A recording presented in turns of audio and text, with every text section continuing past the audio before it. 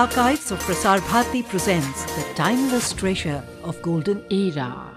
Padma Bhushan Professor B Ramamurthi is one of the most eminent neurosurgeons of our time and the first neurosurgeon in India to start a neurosurgical unit in a state hospital in 1950. He established the first head injury unit in India and founded the Institute of Neurology in Madras in 1970. Dr. Ramamurthy founded the Dr. A Lakshmipathi Neurosurgical Centre in Madras in 1978 at the Voluntary Health Services, where he is head of the Department of Neurosurgery. He is the honorary president of the World Federation of Neurosurgical Societies. At 74, the years sit lightly on this distinguished person. He still maintains a tight schedule with remarkable agility, and one of his favorite quotes is, "To reach the unreachable star, it is my quest to follow the star, no matter how hopeless, no matter how far." We will now gently unravel the story of Professor Ramamurthy, finding out about the star he gazed on and the path he took to follow the star, though it seemed so very far. Thank you, Mrs. Sabita Radhakrishnan. I always start with an invocation to the Lord Vinayaka. Srikanto Matulo Yasya Janani Sarvamangala Janaka Shankaro Devaha Tam Vande Kunjarananam. With the prayer to the Almighty, I would start the recording by narrating an interesting episode which you will like. This was somewhere in 1960, I think. This clerk who was working in the electricity board was a very docile person, a happy family man. Gradually, he became irritable, began to fight with his wife and children, which may not be unusual, but unusual in him. Then he began to irritate his juniors and fight with his seniors. And one day it came to a pass that he went to the chief's office and, being asked a question, hit him and called him a fool. This was too much. He was charge sheeted and suspended and was referred to a psychiatrist. Then he was transferred to the mental hospital in Kilpak. All of you know about Kilpak Mental Hospital. Luckily for him, a new superintendent had taken over. This was Dr. Sharada Menon, a very eminent psychiatrist, and she believed that mental diseases could very well be caused by brain diseases. That is not something in the air, but actually a change in the brain could alter the mental function. So she examined this patient and found that this chap had increased pressure inside the head. That surprised her. Immediately she sent the patient to me, to the general hospital where I was the neurosurgeon. On examining, I found that he had definite evidence of pressure on the brain. We did some tests and we found that he had a large tumor in the front portion of the head. It is the front portion of the brain, frontal lobe, which makes us capable of judgment, control, and all the higher levels of function that this man had lost. Luckily, it was a removable tumor. I operated on him and removed the tumor completely. Within about 6 weeks, he became his normal self, and when reminded about this episode of insubordination, he was more surprised than anybody else. You mean he didn't remember anything? No, he didn't remember his subordination. He remembered who he was and all that, but he could not imagine how he can go and hit his boss. But that is not his fault, it is the fault of the tumor. And at this stage, he wanted the job back. It was difficult. The board refused because it was already 3 years. Luckily, I was able to contact the chief minister at that time and represented the matter to him, and he ordered the reinstatement. He is retired, but he is still doing well. This just shows us the enormous utility of brain operations. And in those days, very early days, it was very difficult to do brain operations. This must have been very rewarding to you when you removed the tumor and found that, you changed the path of the whole man's life, his future, his work and everything. Indeed. And as you say, Doctor, in those days, brain surgery was sort of unheard of. I mean, when you were a young man and so on, it was something unique. So it would be interesting to go back to the genesis to find out whether you had this yen for, doing medicine, what it was like, your childhood days. How well do you remember your parents? Yes, I think we can start because after all, it is your teachers and your parents who make you what you are. And also where you were born, which place you were used to growing up. I am always proud of saying that I was born in Chiari. Chirgaji is a very famous temple town in South India, in Tamil Nadu, sung in many religious hymns, and a great saint. There are 4 Saivite saints, and one of them, Tirignyana Sambandar, was born in the same town. My father was an assistant surgeon in that town. So surgery was in your genes? Yeah, in a way, you can say that. But then, my father himself was a very interesting personality, and he inherited many things from my grandfather. I think I should start with my grandfather, really. My grandfather's name was Sri Kalahasti. In fact, he is the brother of G. Subramanya Iyer. G. Subramanya Iyer is the founder of the Hindu and the Sudeshamitran. In fact, today is his 141st birthday of G. Subramanya Iyer. That is my grand uncle. And he was a great social reformer. He was the person to move the first resolution in the Indian National Congress in Bombay, I think in 1892 or something. And my grandfather, his brother, was a very peculiar person. He believed in truth, but the difficulty was he believed in truth in all its nakedness. See, in our Shastras, it is said, Satyam bruyat, Priyam bruyat. That is, you must tell the truth. At the same time, it must be pleasant. For instance, suppose a man's nose is long. You don't have to go and tell him, hey, your nose is long. It is Satyam, but it is not Priyam. It is true, but it is not pleasant. But he was entirely a very rigid observer of the code. And father, he studied with his uncle because my grandfather was in Kadapa district. My father stayed with G. Subramanya Iyer in Triplicane and did his matriculation, and then he did his MBBS. He was a medalist. He got a number of medals in the medical college, and he used to argue with his teachers. So he was known as the Vakil. Most of the professors used to refer to my father as the Vakil. And at the end of his MBBS, he joined the war, that was the First World War, and became a captain in the IMS. And when the war was over, he came back and continued as assistant surgeon. My father had inherited some of his father's qualities. He could not tolerate any nonsense. I don't remember very much about my mother because my mother died when I was 5 years old. I understand that she was a beautiful woman. The photographs are there, and a very intelligent person. So who brought you up? That's another big lucky story because soon after my mother died, we were 3 children, and my father was only 41 or something.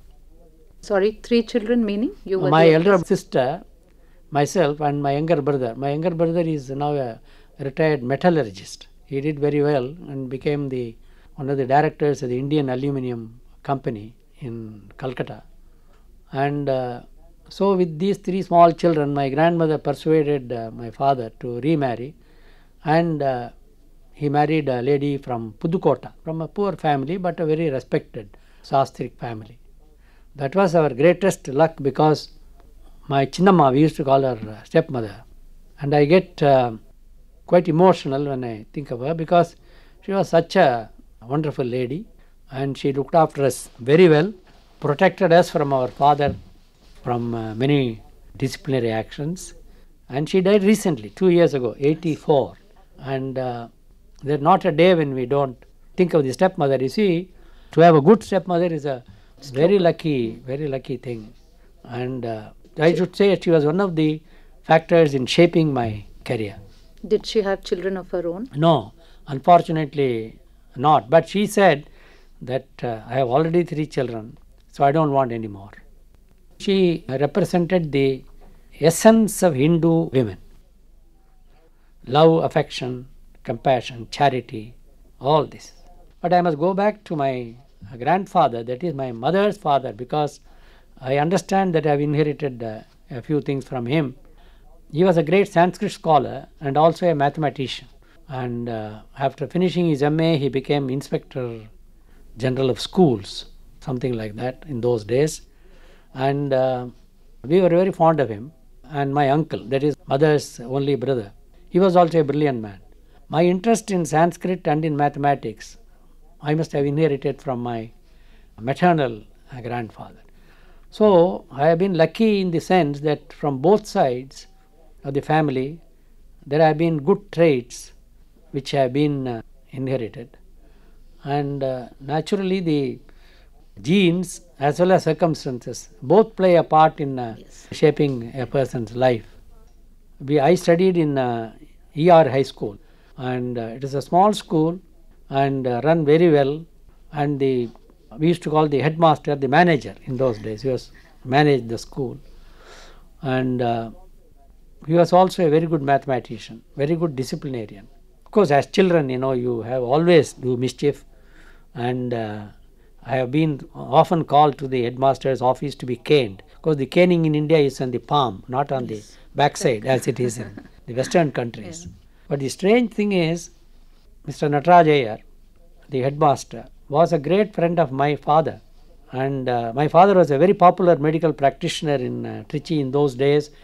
If I am punished in school and they were strict, I can't go and tell in my house, because if I go and tell my grandmother or my father or my stepmother that I was punished in school, then they will ask why I was punished, and the punishment will be repeated in the house. So we were disciplined. At the same time, all the teachers were very affectionate, and we always thanked them for that. What system was it? Was it the Montessori system or? No, the regular schools of those days, no special Montessori system, and regular schooling, and we had the ordinary subjects like science, geography, history. You were not burdened like the children are burdened today? No. We had so much of time to play. So much of time to play. I remember very well. To play, to roam about, to do mischief. And then I went to St. Joseph's College, where I had a wonderful 2 years, because that was a glorious period in that college. St. Joseph's College? Where? Trichinopoli. In the college also, I learned Sanskrit, mathematics, and my idea in those days was to become an ICS officer. You see, 1937, the British rule was full in vogue, and the collector was the king of the district. He had all the powers of everything, and he was supported throughout by the government. Then later on, when I came to intermediate, I wanted to do mathematics and astronomy. That was my initial idea, not medicine. In those days, we had BA honors in astronomy and then MSc. All these were my ambitions. I used to discuss with my father. I was close to him emotionally. But then he said, no ICS. ICS may be a big job, but still you are a servant. You should not be the servant of anybody. In those days, even in those days, he did not like government service. Now, of course, it's terrible. We have got to go down to everybody. But not in those days. Government servant had respect and all that, but still he felt it was a servile service. Were you in awe of your father? I mean, did anything... No. You were not? No, I was in awe in the sense of discipline. But you didn't fear him? No. You didn't feel you had to obey him? No. Because that was the system around your time, in the sense sons obeyed their fathers. We were friendly. Friendly, we could discuss things. I used to take long walks with him in the evenings, sometimes when he was free, and discuss all sorts of things, science, philosophy, So apart politics. from advice, he let you do what you wanted to do? Yes.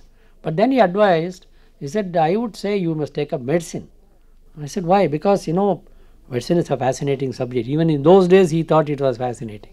So that was his main thing. A, it will be interesting. B, you don't have to serve anybody. Was it very difficult to get into medical college? No, of course, there was no difficulty for me because I was first in the presidency. It was purely on merit. So, and those days there was not much difficulty. There was some communal rotation, but generally there was no problem. But one very funny thing was, I was a mathematics student, but still I could get into the medical college without any difficulty. But then due to communal reason, they changed and made it biology is necessary for entry into medicine. That was a very silly argument. Biology was essential for medicine only to a certain extent. But within 20 years, today for instance, without a knowledge of mathematics and statistics, you will make a very poor physician. Because now everything depends on various other physical forces. It is not just botany. You see, in those days, medicine was only botany. So they wanted botany there. But nowadays, where is the botany in medicine? It is all chemistry, physiology, molecular biology, genetics. But that was brought for a different reason. And luckily now they have changed it. So mathematics also can get in. In those days, no difficulty. That is how I came into the Madras Medical College. I remember Madras Medical College in those days was a very prestigious institution all over India. Women students were given free medical education in those days. So when they joined medical college, they did not have to pay any fees. Even the fees we paid was not very high, about 400-500 rupees a year or something, or even less. So education for women, because we wanted large number of women doctors, it was free. What all I am saying is during the heyday of British rule, the medical students should all wear full suit, tie, socks, boots. 1942, you remember Quit India movement. We were all terribly excited and confused as what's happening. We were told by our parents, by the political leaders who were very good then, because all the political leaders had made sacrifices, not money grabbers, but who have sacrificed everything in their life. They were the leaders. They all advised that you are medical doctors, so country needs you, Indian doctors, so you don't join. But the young blood, youth was boiling too much. So we organized a strike. We struck work in the medical college. We organized a procession and we got arrested. The first time we got arrested, we were released. Second time we got arrested, I was not in that batch. I was in the third row. The first row, 10 fellows were put in jail and were not released. And we went on an indefinite strike. And I was the leader. I took over as the leader. In the meantime, there was one Sonti Ramamurthy, SV Ramamurthy, ICS. And he's called the Inspector General of Police and told him, what is this foolish? Inspector General of Police means Englishmen. Remember, most of them were Englishmen. He said, what have you done? This is necessary for war effort. We want doctors to serve the country for war. You can't arrest medical students. So we ordered the immediate release. So they were all released, and then Ramamurthy himself, he advised us, said, you are wasting your time, you become doctors and then fight. Don't spoil your career, because it's a very important career, medical. And we listened to him, and then after 1 month, I think, we rejoined the medical college. And then still there are a lot of trouble going on. Our teachers, I pity them, because they were nationalistic in heart, but they had to obey the government. But they are all very good. I must mention here about Sir George McRobert. He was the professor of medicine in the Madras Medical College. So this McRobert was a strict person, but very kind and affectionate to our students. And during this strike, he was asked by the Surgeon General to report the names of the students who were striking. You know, we used to lie down in front of the classroom and prevent the professors from entering. And Dr. Sanjeevi, Dr. K.S. Sanjeevi, who died recently, a great man, my hero, founder of the Voluntary Health Services. He was the assistant surgeon, assistant professor. So he said, Sanjeevi, please get the names. Then Dr. Sanjeevi told him, sir, it is not in the line of my duty to report on my students. That is remarkable with Dr. Sanjeevi. You know what McRobert said? Sanjeevi, I deeply appreciate it. You have shown me the way. Then immediately phoned the Surgeon General. It is not my duty to report on my students. They are my students, I look after them. After that, the government never interfered with the medical college. For how many years? Almost for 3 years till the war was over. See, they never interfered with us. And we learned this story afterwards. As students, we did not know that this has happened. Now, after finishing the house surgeoncy, I did my MS, my master's surgery with Dr. N.S. Narasimha, and in those days, tuberculosis was very common. Dr. Narasimha also was the chief of the orthopedic unit. So we used to care for orthopedic patients as well as general surgery patients. And we have to be in the hospital at 7 a.m. In fact, the chief will come at 7 a.m. So we have got to be there before 6:30, make rounds, look at the emergency cases, and get the report ready as soon as the chief arrives. I got to tell him so and so case is doing so and so, so and so. Then we all go to the outpatient. The tuberculosis was rampant, and we had lot of patients lying down, no treatment, no streptomycin, only bed rest, good food, milk. 2 years they have to flat on their back. Imagine in the hot Madras weather with a plaster. But they were good. Patients were so patient. But our teachers taught us kindness to patients. Bedside manners, which are kindness. Dr. Narasimha used to say you should shed tears for your patient.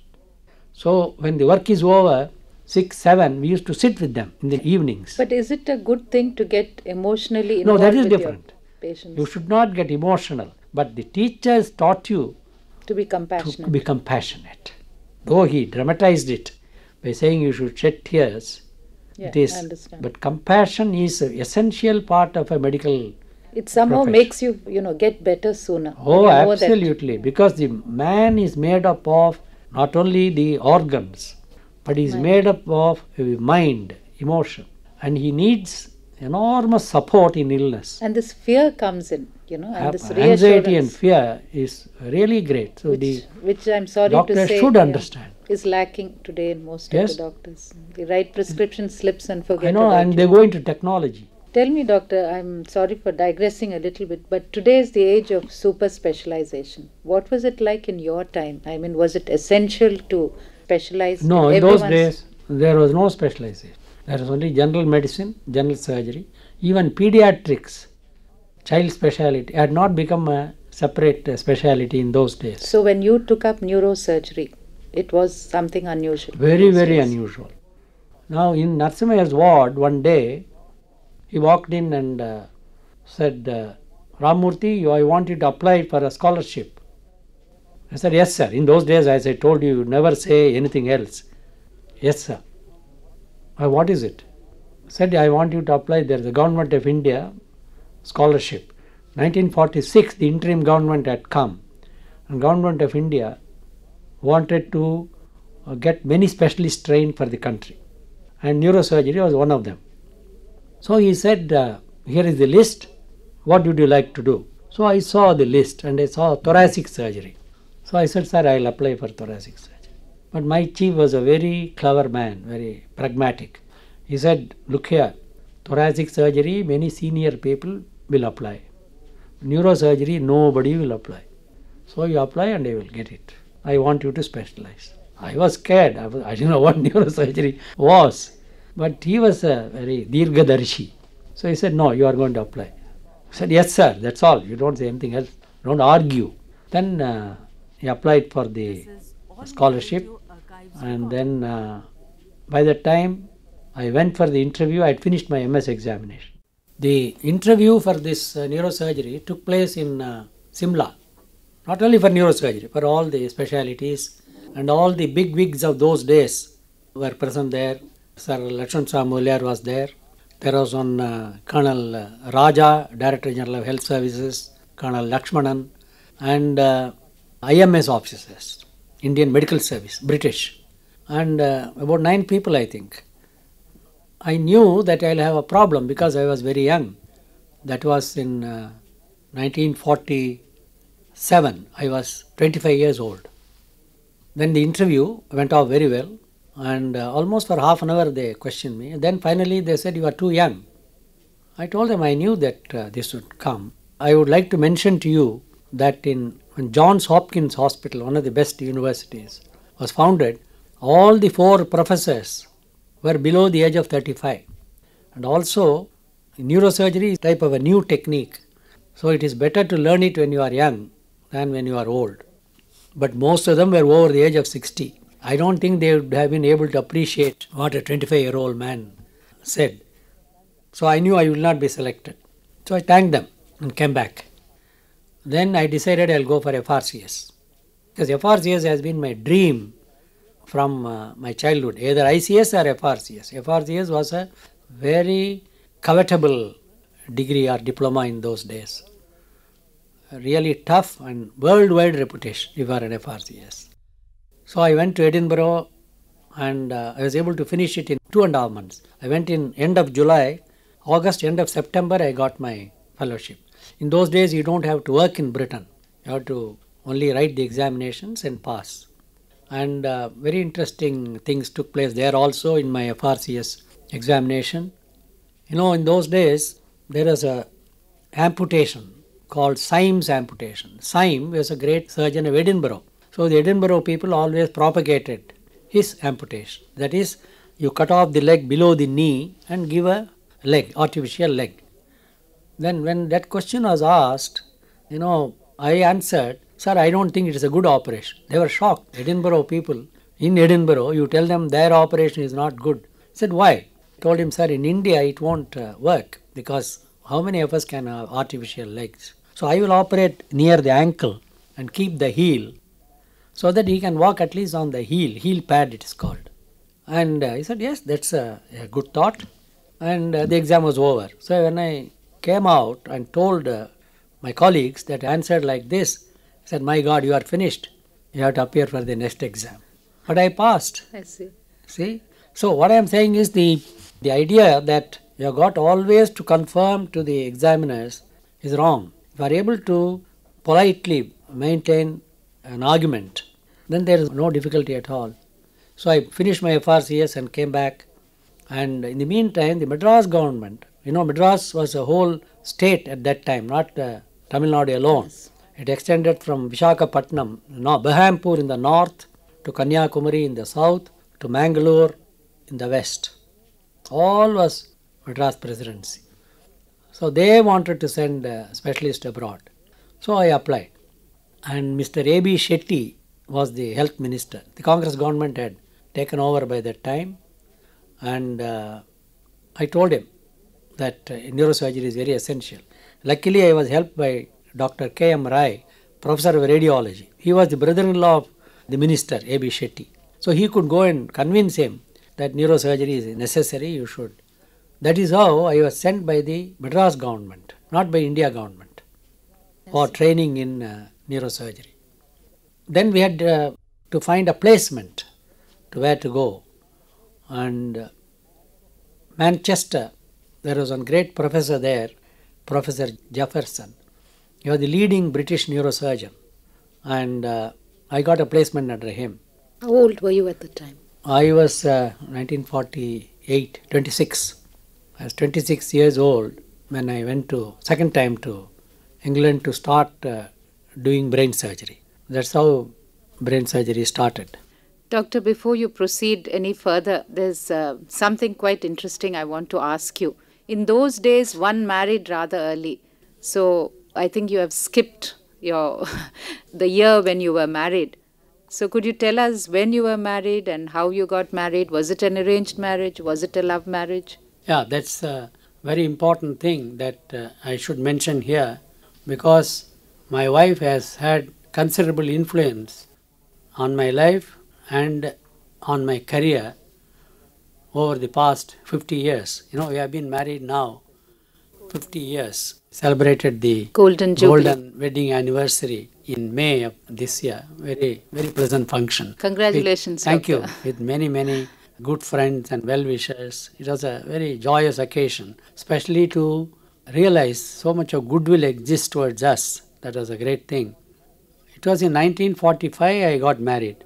I think I told you earlier that there are about 30 girls in my class, and one of them was a sprightly, short thing who used to be quite attractive and also took a active part in extracurricular activities like fine arts and also in the Quit India movement, freedom movement. I was quite attracted, but we were so busy studying, and then I learned that she was the daughter of the Lakshmipathis. I should spend a few minutes here about the Lakshmipathis. Dr. Atsanta Lakshmipathi was a great Ayurvedic physician. His greatness lies in the fact that he was an MBBS flourishing modern medical doctor with an excellent ophthalmology practice. In fact, his consulting room was next to the eye hospital in Egmore, Marshall's Road. Now, Marshall's Road is called Rukmini Lakshmipathi Road, named after my mother-in-law. The same road he was practicing so well that he was competing with the eye hospital. But in spite of this, he came under the influence of Pandit Gopalacharlu, and especially after the influenza epidemic, which took place in 1919, 1920, all over Europe and also India, when nothing much could be done by modern medicine, but Ayurvedic drugs were found to be very useful. So gradually he learnt Ayurveda and completely changed into an Ayurvedic practitioner. Not only an Ayurvedic practitioner, but to encourage the theories of Ayurveda, that is of good living. Ayurveda means not medicine. Ayurveda is a way of life, way of healthy living. That he wanted to propagate, and he found a great ally in Mahatma Gandhi. So he used to spend a lot of time in Wardha and spread the idea of village health. See, only now the United Nations, WHO, Government of India have recognized the importance of rural practice. But 60 years ago, Dr. Lakshmipathi's entire propaganda throughout the country was on strengthening village practice and village health. And thus he was a great man. There is his own biography written, and he is very well known. Do you accept Ayurveda? Yes, I was just going to say that his was a great influence on me. When I was practicing neurosurgery, I used to learn Ayurveda from him.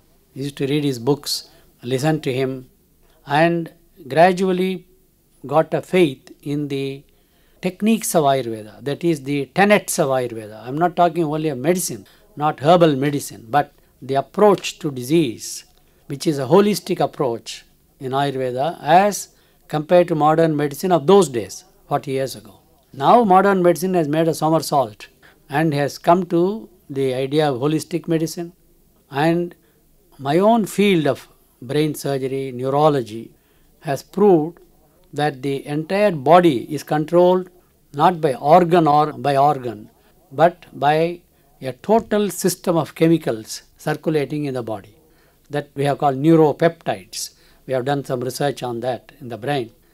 That again goes back to prove that this Tridosha theory of a total concept of metabolism, of circulation, energy, all these are relevant and could be usefully applied to human disease and human health. So at that time, of course, I got slowly converted and began using Ayurvedic techniques in my surgical practice. Now, of course, the whole world is changing towards Ayurveda. But he was a pioneer. And of course, my parents, a bit conservative, a bit, not too much, because my father was in the army. And I told you, my stepmother was most understanding. She was the one who could tell my father, no, if their family is good and the girl is good, why should he object? And so it was arranged. And they agreed, and we got married in 25th May 1945. I was doing my master of surgery. She was doing her doctor of medicine in obstetrics. And, were you classmates? Yeah, we were classmates. And the greatest thing with Indira was that she was a great support throughout my career. See, I have got some weak points. Sometimes I am very emotional and want to get things done Immediately, if it doesn't come, immediately I get, perturbed, upset. But she was a sort of a ballast and steadying me in the course, like the rudder in a boat. It's very important, especially when you go fast. There's one thing I'd like to ask you. Now, as the very cliched statement goes, behind every successful man, there is a woman. But in this case, Dr. Indra is also a very successful person in her own field. Yes. So, both of you are behind each other, I think. Yeah. Wherever needed. Are you equally supportive? We have to be, because a girl who becomes a doctor, many girls come and ask me, sir, should I become a doctor? I said, yes, you should, but you must remember that you have then double responsibility. A male doctor doesn't have to look after the house or the children. There is a wife who does it. But if the wife becomes a doctor, then who will look after the husband, the children and the house? You. That means the doctor has the responsibility and the household responsibility. It's tremendous. It is tremendous. It has been a very great strain on Indra. Of course, I am absolutely useless in household work. I don't know even how to make coffee, or somehow they have brought me up like this. My mother and my wife, I don't think I can cook anything at all. But for me, on my part, the support is that I encouraged her to continue in obstetrics and gynecology, which is a very difficult area because it requires your service day and night. And sometimes she said, no, let me take up some other less demand non-clinical subject. I said, no, your skill is very good, it should be available. And in that way, I have been extremely supportive. And when the children were born, we had the servants in our house have been also very loyal. Most of them have stayed with us for 30, 35, 40 years. Unless they become old and decrepit, they don't leave us. Even then we look after them. So the children were looked after by everybody. And therefore it was all right. It is hard for the lady. The women who perhaps listen to this later should realize that things are not easy for the girls who become doctors. But it is all right. It is worth it, looking back. That means you have no regrets marrying no. lady with a career. Yeah. No regrets. But you had to, the man has to understand and make some small sacrifices. It calls for immense maturity and understanding support. It doesn't come easily in the early days. You have to work for it. Yeah, it comes later.